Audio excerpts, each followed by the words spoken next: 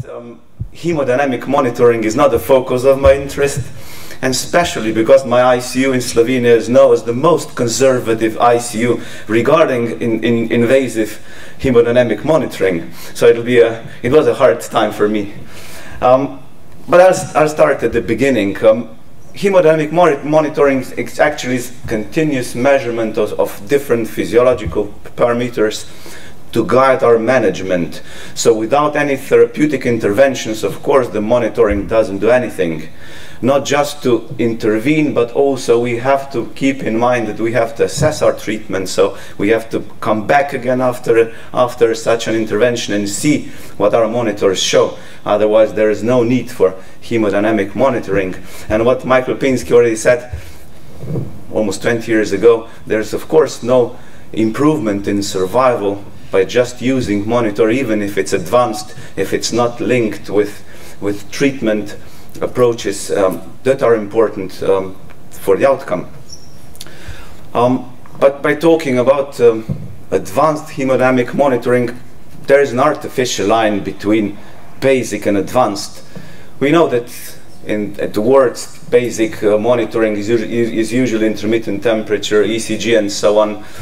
But of course, more advanced monitoring uses more advanced, or in our head, advanced numbers, advanced things that are maybe more difficult or more complex to measure, and of course more complex to interpret, because it's very simple to say this patient has elevated body temperature or not, but it's much more difficult to interpret whether the fluid status of the patient is. And of course, advanced monitoring is usually more invasive and usually more complex to measure, and I said also to interpret. So how do we decide in each patient what to use is also a complex decision. We have to weigh actually whether we want to be invasive or non-invasive and so on. But it's actually a very simple decision at the beginning, because in very healthy patients without any chronic diseases or without any high risk, and if the acute disease or the acute procedure we're doing in the OR is not very high risk, then of course we're satisfied with non-invasive intermittent measurements. But as soon as these things increase, we have to go even for advanced invasive continuous hemodynamic monitoring in our patients. And ideally, advanced monitoring would measure pressure, not just continuously measure pressure, also it measures flow. And again, the numbers of the flow are not important, but its sufficiency is important. And it has to measure also some filling indicators of volume responsiveness in our patients. And of course, it's better if it continues than intermittent, because we can see every second what is going on with our patient. But then at the end, we're stuck with a pile of monitors, and we don't know which to choose in each patient. So here, there is no recipe saying this one is the best, or this one is the worst, or you need this one for this patient. It's also a very complex decision. If you look at the providers' websites, you can see different tables where they show you how your non-invasive monitors, what they do, what minimally invasive monitors measure, invasive monitors, and you can then decide, okay, I need this, I need that. But it's also a complex procedure. And by reading the review articles, we also know what are the advantages and disadvantages of every monitor.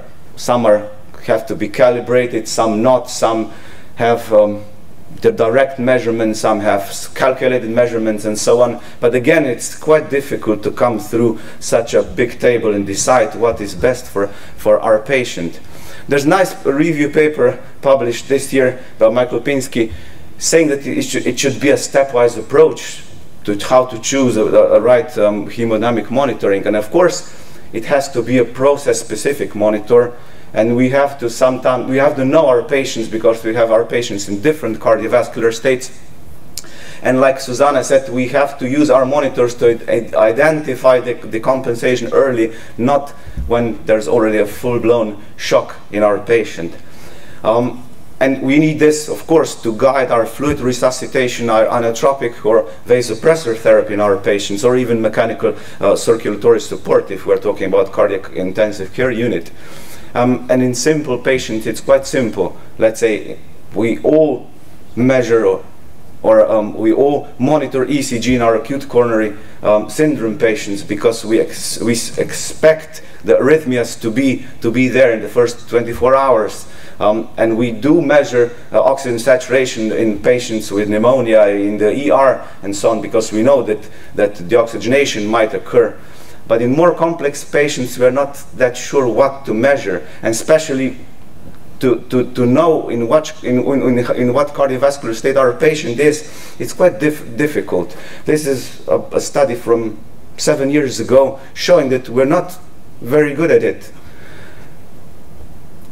This graph shows the proportion of patients receiving fluid after the fluid challenge was already done.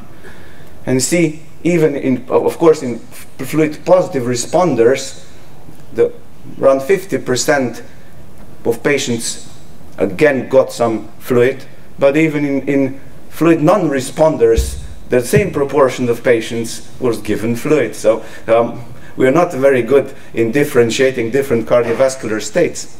So that's why this is a chart from transpulmonary thermodilution, published probably 20 years ago. We sometimes do have to have flow charts to tell us, and maybe even younger and less experienced physicians, what to do when you measure something. Because if you just measure something and you don't know what to do, then you won't do good.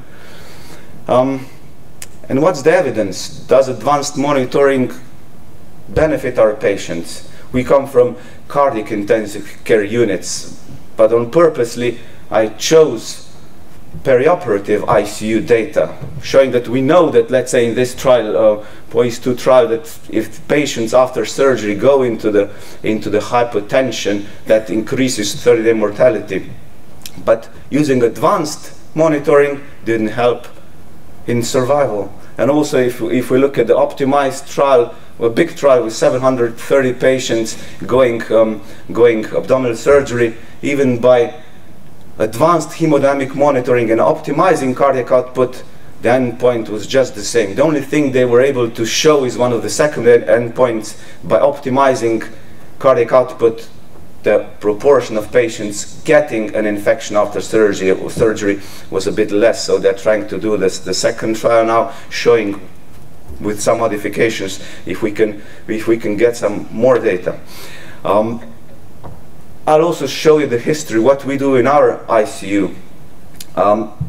This is a photo of the founder of our ICU, Professor Horvat, in 1973. He was a fellow in Cedars-Sinai with Jeremy Swan and William Gans just a year after they invented the PA catheter. So in 1973 we started using PA catheter also in Ljubljana. So we already have almost 50 years of experience. And this is Marko, who is today with us here, also working in Cedars-Sinai with Jeremy Swan and Dr. Gans. So that leaves me the only one who hasn't worked with them.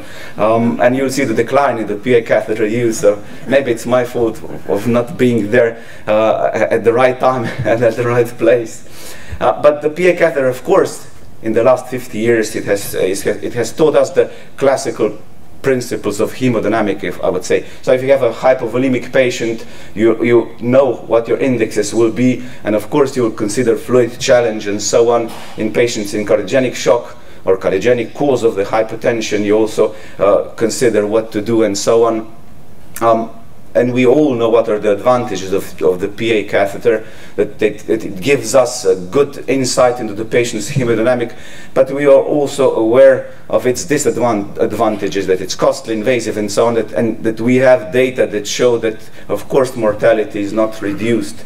The conclusion of one of those papers was that actually the lack is, of course, unclear, and that the PA catheter might even increase the mortality. Well, probably we're all convinced that that's not true, but even if we see the studies that were done later in 2013, this meta-analysis taking into account 13 randomized trials, again, no difference in mortality. There was, of course, more vasodilators than inotropes used in the pulmonary artery catheter, but again, it didn't show any benefit in our patients. So the data that this catheter helps in our patient survival is, of course, very low. And these are the numbers from our institution. On average, we treat around 800 critically ill patients per year, and among them are, of course, patients with shock, around 150 patients annually with septic shock, 80 patients with cardiogenic shock, and 60 patients with hypovolemic shock. You can see that they increased, these are absolute numbers. So we started implanting PA catheters in 1973, and in 1994 we reached the highest number, which is around 10% of patients receiving the PA catheter. But then, of course, after the publications, a severe drop in its use. We still do use PA catheter, but rarely. You can see only 10 patients per year in the last few years. We also started using some other advanced monitoring, like Pico catheter in 2004, and then its use increased, but again, after getting some experience, its use decreased very dramatically.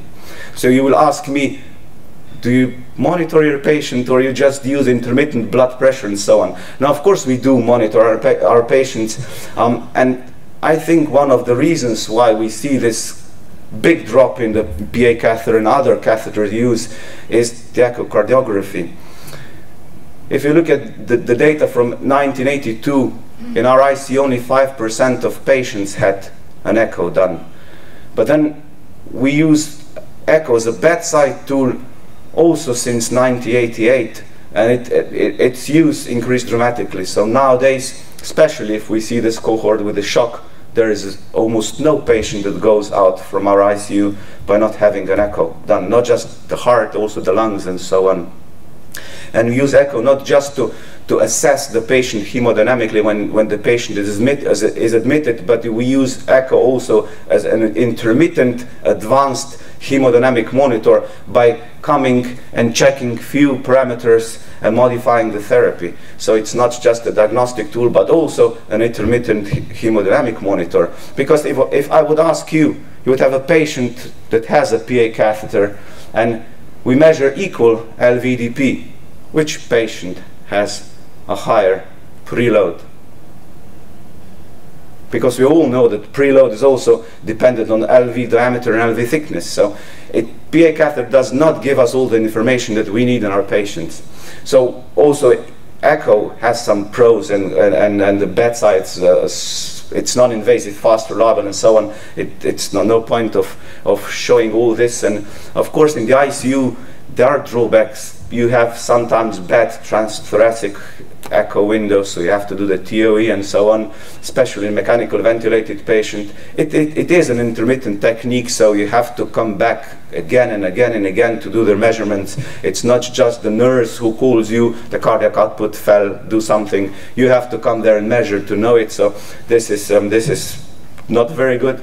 Sometimes it is difficult to interpret, and we don't get the standard hemodynamic parameters that the PA catheter taught us. So we have to keep in mind a bit of the mind shift.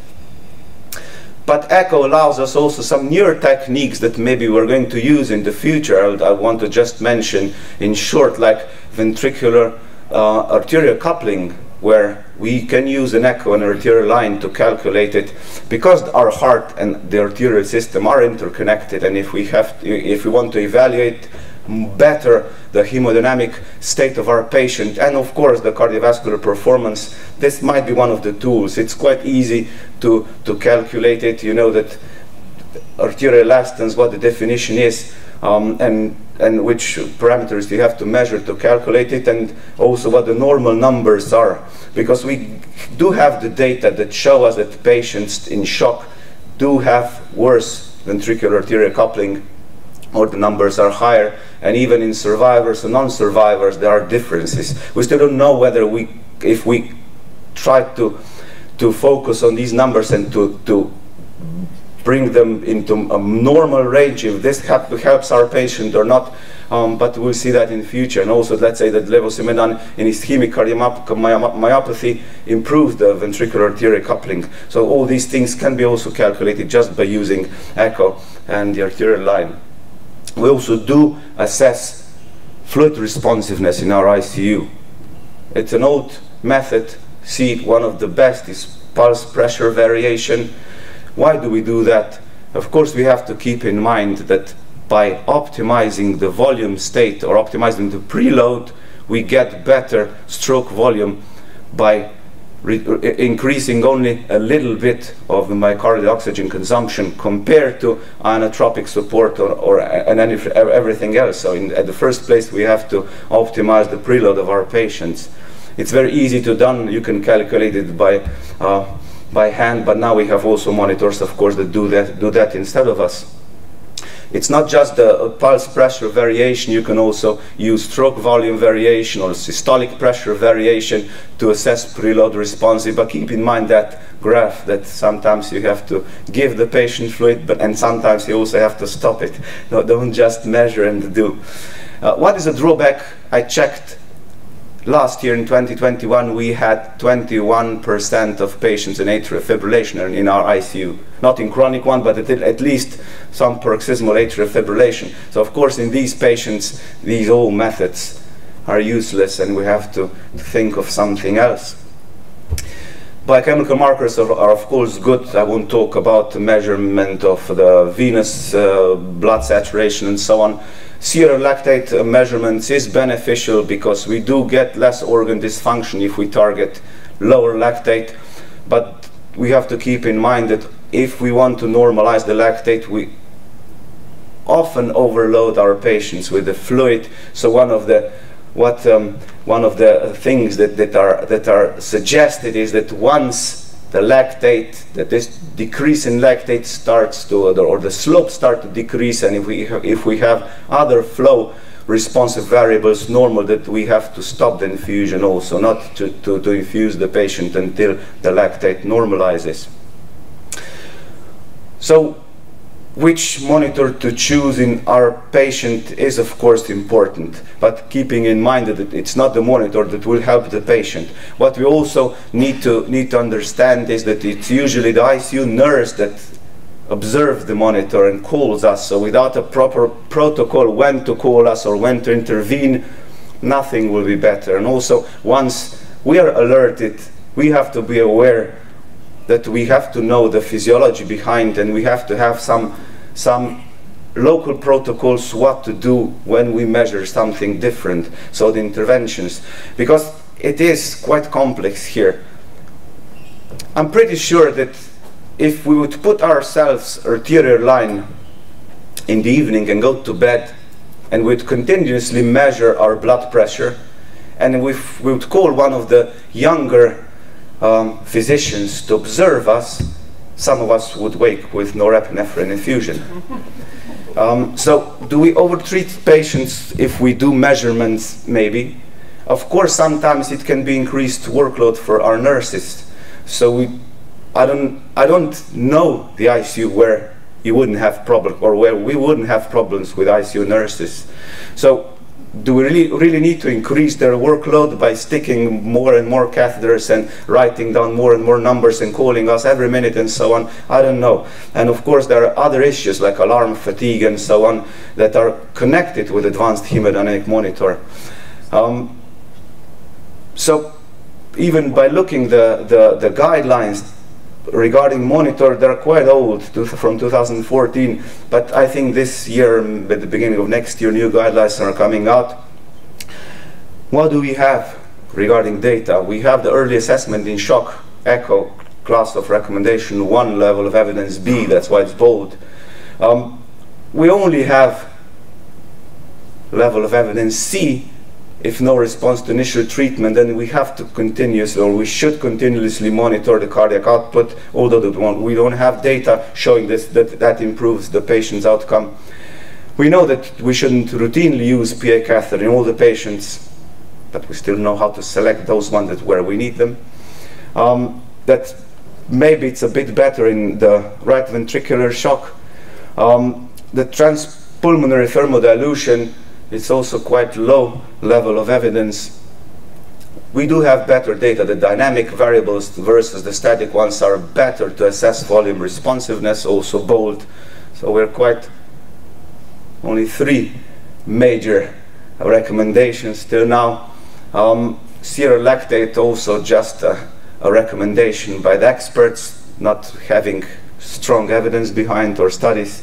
And that we know that we shouldn't use inotropes if in patients with heart failure even if the EF is reduced, but the flow is adequate. And we shouldn't target any normal numbers of DO2, that we have to assess the whole patient and see what we have. So guidelines don't help us with choosing the perfect advanced hemodynamic monitor of our patients. So one of the things I also look forward, maybe there will be someone smarter than us in near future that will help us to decide what to measure and what to do with these measurements. So to conclude, this is what happens if a cardiologist works in the forest. So my take-home message number one is use those monitors that you know how to use. When you change to different monitors, change also your algorithms, what to do when you measure something. And of course, the second take-home message, in the patients that are almost dead, there is no benefit of the advanced hemodynamic monitor, as it also is not putting arterial line when you go to bed. So I think there is an indication for advanced, especially invasive monitoring nowadays. But just for the discussion, I will finish, what if? Thank you.